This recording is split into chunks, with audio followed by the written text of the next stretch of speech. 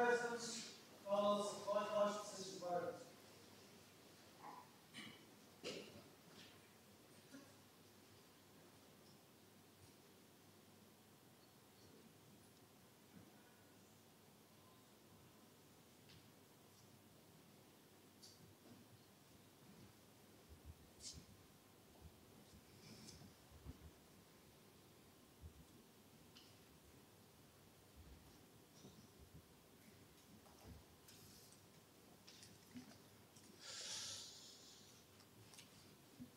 Please be seated.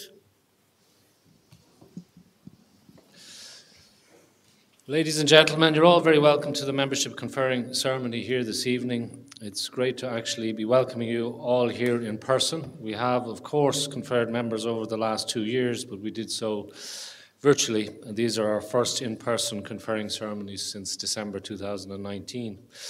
Might be the first, but probably won't be the last this evening to say it is great to be back in person. As I look around the college buildings at the various portraits hanging on the walls in the rooms and the halls, I'm reminded that we have 2 new additions since we last gathered here in 2019. Of course, the first is Laura Brennan, whose campaign and advocacy for HPV vaccine was recently said to have saved thousands of lives and who's the first non-medic to be honoured in this way. And of course, our President, Professor Mary Horgan, whose portrait was launched by An Taoiseach Micheál Martin just a few weeks ago here. So it's great to finally get some female representation amongst the portraits hanging on the walls. It's long overdue. But as you look around at these faces staring down at you from the framed pictures around this hall, know that today you are joining their ranks as a member of the Royal College of Physicians of Ireland. This is an exciting moment in your careers, and one that you have earned through your hard work, determination and dedication, as well as the support of those around you. So well done to everybody. And now, before declaring the ceremony of the Royal College of Physicians of Ireland open, may I introduce the platform party. We have our President, Professor Mary Horgan, we've Dr. Terry McQuaid, Chief Executive Officer of the MRCPI, Professor Anthony O'Regan, who's the Dean of the Institute of Medicine, Professor Mary Higgins, Vice President and Chair of Obstetrics and Gynecology Exam Board, and I'm Professor Michael Keane, the Registrar. This is a meeting of the Royal College of Physicians of Ireland for the purpose of conferring membership, which I now declare open. With your permission, President, I will now proceed with the conferring ceremony. Please proceed. Good evening, everyone, and you are very welcome to the Royal College of Physicians of Ireland to enjoy our membership conferring ceremony. Membership conferring ceremonies are held 3 times a year. These are important dates in the college calendar when there's the opportunity to welcome new members into the college. So I'll now ask the licentiates and members elect to stand and read the declaration with me. So if you could all stand, please. And we'll read this together. So I do hereby solemnly and sincerely promise that I will observe and obey the statutes, bylaws and regulations of this college relating to members, and will submit to such penalties as may be lawfully imposed for any neglect or infringement of them, including the erasure of my name from the list of members and the surrender of my diploma of membership received from the college. I further promise and declare that I will, to the best of my ability, do all things in the practice of my profession for the honour of the college and the good of the public.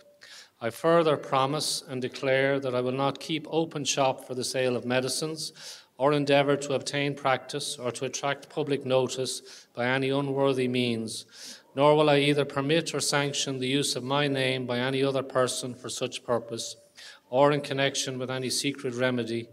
And in case of any doubt relative to the true meaning of this engagement, I promise to submit to the judgment of the college. I now call upon the President, Professor Mary Horgan, to formally admit the new members of the college to membership. I will now formally admit the new members of the college to membership. By virtue of the authority vested in me as President, I hereby admit you collectively as licentiates and members of the Royal College of Physicians of Ireland. Congratulations to you all.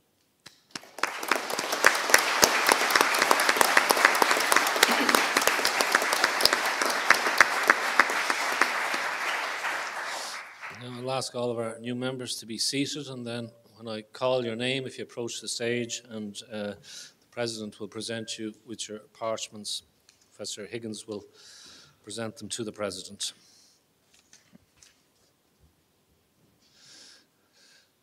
Conor Abbott.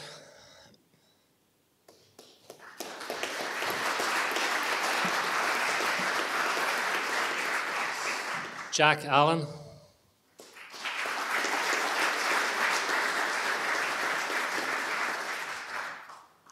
Danielle Barry.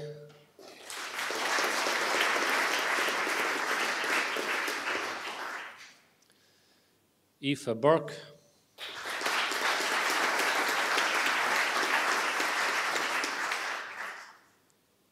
Saran Butt.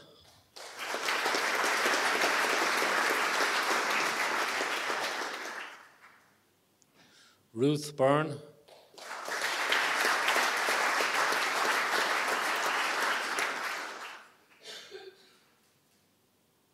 Mark Coyle.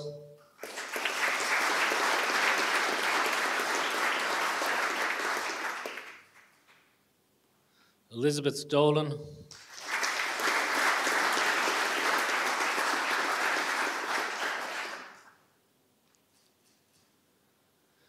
Emma Dolan.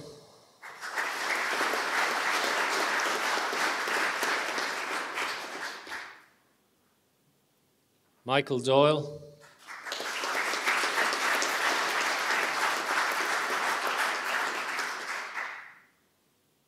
Rachel Emily Drain.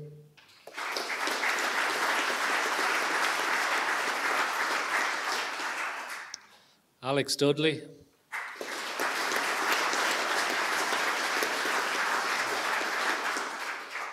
Shane Elwood.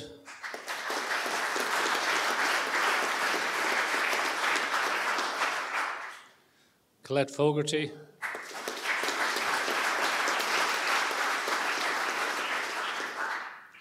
Isabel Molly Godson Tracy.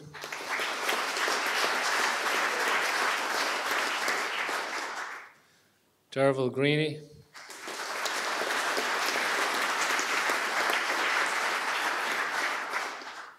Ashlyn Ellen Hanaho.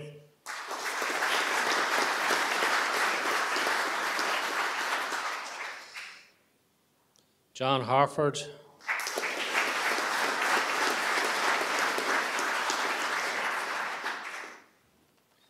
Philip Healy.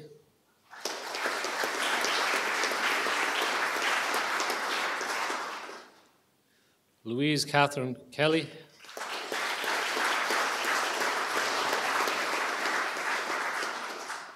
Sarah Kenny.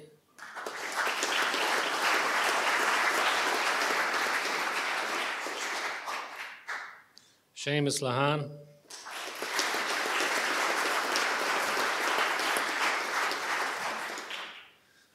Cueva May Lenihan.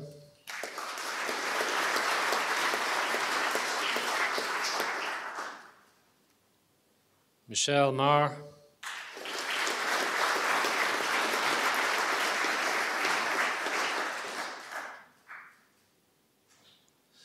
Niamh Anna McCarthy.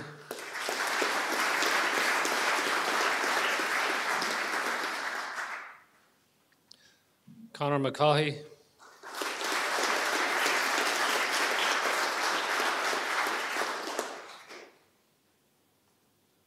John Peter McCormick.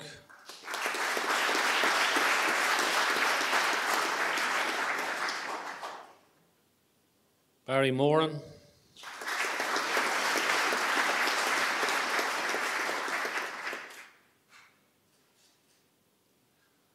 Waleed Nasser.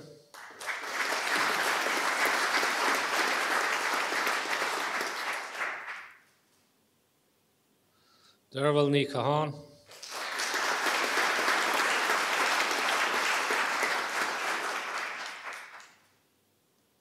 Conor O'Brien.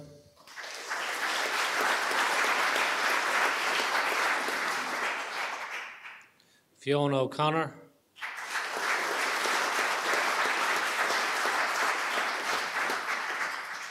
Rebecca O'Farrell.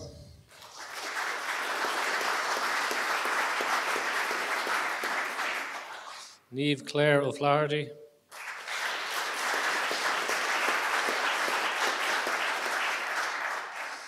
James O'Hanlon.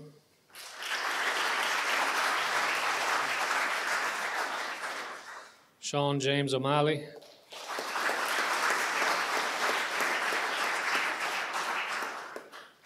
Aisling O'Reilly.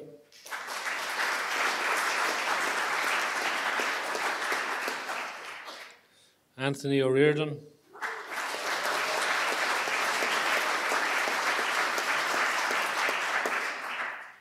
John Peacock.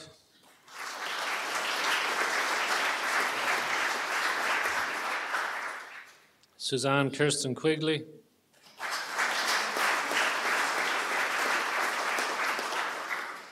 Shreyashi Sengupta.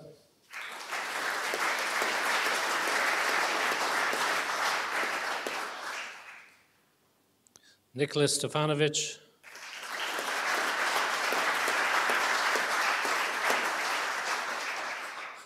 Louise Ward.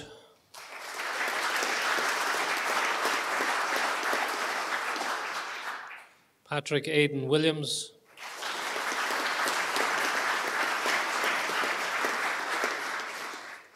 Matthew Lawrence Williams.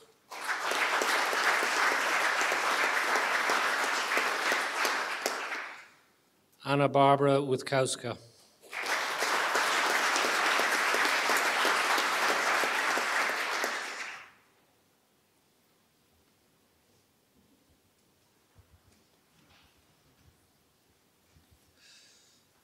And I'll now ask Professor Mary Higgins to address the new members.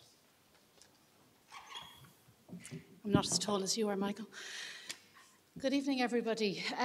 It was with sincere pleasure that we are here today to congratulate you on what is truly a massive achievement of succeeding gaining membership of the College of Physicians. We, as clinicians, are personally aware of the hours and months and years of work you've put into this day, to the sacrifices you've made, both personal and financial, to reach the goal. You've made no small effort, and today your effort has paid off, and you should be justifiably proud, especially in the work you've done over the last couple of years in working through the pandemic, in providing care to the people of Ireland, and in keeping going despite everything that you've been put through for the last while. As members of the College of Physicians, you've distinguished yourselves in the brightest and best physicians of your generation. You stand apart as the group of doctors who will lead the profession for the generation to come. We're at a turning point in how healthcare will be delivered to the people of Ireland, and all of you graduating today will have a command and responsibility for how our profession evolves in serving the needs of the citizens of the country at the most vulnerable points in their lives, where you make a real difference in your kindness and compassion, as well as your technical skills.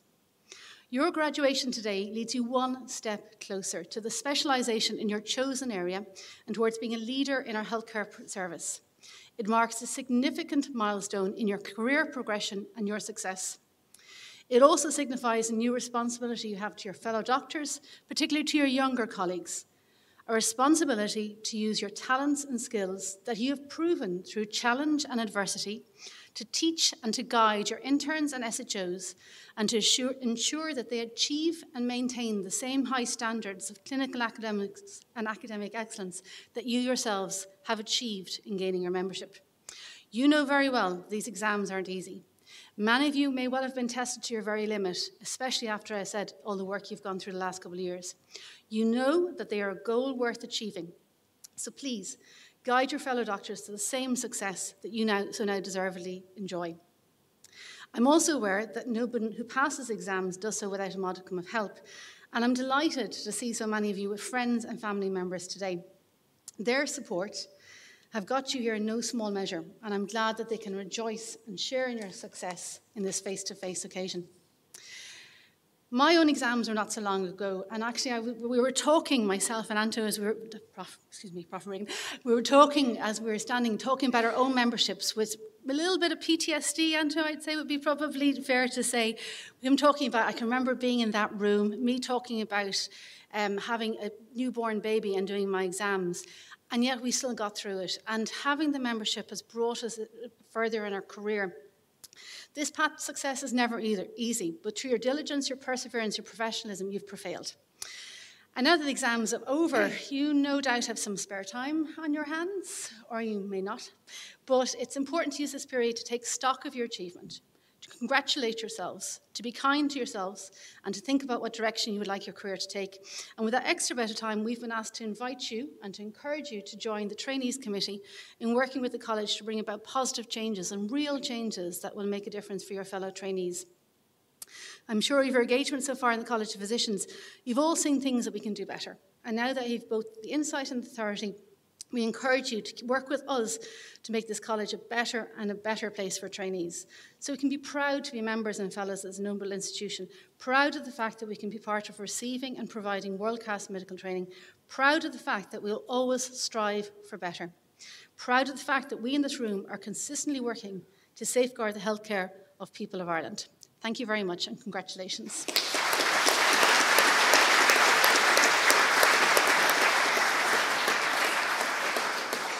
I now call on the President, Professor Mary Horgan, to address you. Thank you, Michael and Mary. Guests, members and fellows, a really warm welcome to today's event. This has been a long time coming. The last face-to-face conferrings we had was in December 2019, and you know what happened after that. The pandemic came. But today we're in a better place, and we're in a better place because of science and the belief of Irish people in the science. And the science has been produced by doctors, researchers, innovators, and these people in front of you are that future. And I'm going to put it in context. When I was started off in medicine in UCD in the early 80s, in 1981, a new disease was described, AIDS. It took 4 years to develop a test to identify HIV. When SARS-CoV-2, the virus that causes COVID, happened or was identified on the 31st of December 2019, it took under 4 weeks to develop a test. So that's how far science has brought us. And I've no doubt that a lot of the scientific lessons we've learned during the pandemic will have huge positive benefits on treating other diseases and indeed preventing them. As an infectious disease physician for over 30 years, when we started seeing patients coming onto the wards in March 2020, I'm based down in CUH. I'm sure a number of my colleagues are here with me today. Even for me, who was very experienced, it was a really scary time because we didn't know how transmissible the virus was. Would we pick it up? Would we bring it home? How would we treat our patients? But we did what we always do, and I'm talking to my colleagues here. We put our heads down and we got on with the job to hand. And what the college was able to do was, and the college isn't a building, it's collegiate members, it's us as a group of doctors. We were able to rapidly disseminate a state-of-the-art science on how best to treat our patients. And we did that through webinars, to virtual platforms, and used the talent, much talent we have in this country, but also our diaspora, who were more than happy to share their knowledge. But interestingly, and having many of us trained in the States, our knowledge here in Ireland was more than that in the States at the time, because the wave of the pandemic went from east to west. And we worked across all the faculties here. I'm looking at the leaders, the future leaders in front of us, because the college not only worked on the front line, our colleagues here and all of us, but also the college led on the pandemic response. Many of us were part of the NEFID. NIAC is housed in this area. Many of us were involved in research, in the rapid testing rollout within the country. So that's what's expected of us by our public, and I think that's what you as the future leaders of medicine in this country and indeed beyond is expected of you. Every single person in the room was affected by the pandemic. I would say that different generations were impacted in different ways. There have been a lot of bad things about the pandemic, but a lot of good things have come out of it and will continue to come out of it as we learn to live with COVID. This college was founded in 1654. I'm delighted to have been elected as the first woman and the first Kerry person also of the college. I have to say that just for all the Dubs who are probably here, given that we won the league on Sunday, and look forward to the July final. What I would say is that none of us, and Professor Higgins said this, we work as a team. We work as a team in the hospital, but we also work as a team with the support that you have from those people at the back of the room. The financial support, the cups of teas, the not slamming the doors, looking after the children while you get to where you are at this part of your career. And this is a major career milestone for you. It allows you to practice anywhere in the world. The quality of training that we give here is second to none. Many of us worked, I worked in the States for 7 years, and the quality of that bedside teaching that we're renowned for here was much valued elsewhere. And while many of you may want to go away, be sure to come back. It really is important that you contribute. What I would say to you from, and I suppose from personal experience, and I'm sure I reflect the thoughts of my colleagues here, is be ambitious, follow your dream. There'll be twists and turns as there is in life, but also in your professional life, but persevere. I certainly, when I got my membership 34 years ago, I never thought that I would be president of the College of Physicians, but I took the opportunities that came my way. Were they always easy to take on? No, but I never regretted doing any of them, even the ones that didn't turn out as well. But you learn from your successes, your failures as well as your successes. So do be ambitious, follow your dream, do what you feel is right for you in your career, and you will achieve your potential and be fulfilled in your personal and professional life. I want to acknowledge the people who organise the exam. There's a lot of machine that goes in behind it, and from a medicine point of view, Professor Anthony O'Regan, along with the Director of Exams in Medicine, Dr. Lucy-Ann Behan, Professor Cathy McHugh, Dr. Helen Chewett and Dr. James Jameson, along with Colm Small and Sinead Freeman and the team in the college, who really ensure high quality exam, something that our CEO is particularly proud of, Dr. McQuaid. I'll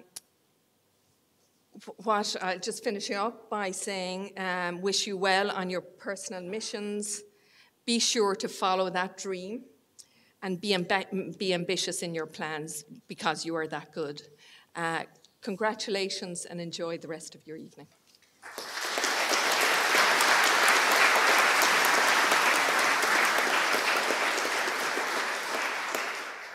Thank you, President. That completes the conferring ceremony for membership. We'd ask that guests remain here in the Corrigan Hall while the group photograph for new members takes place at the main entrance hall, and a reception will follow the group photograph in the Graves Hall just next door.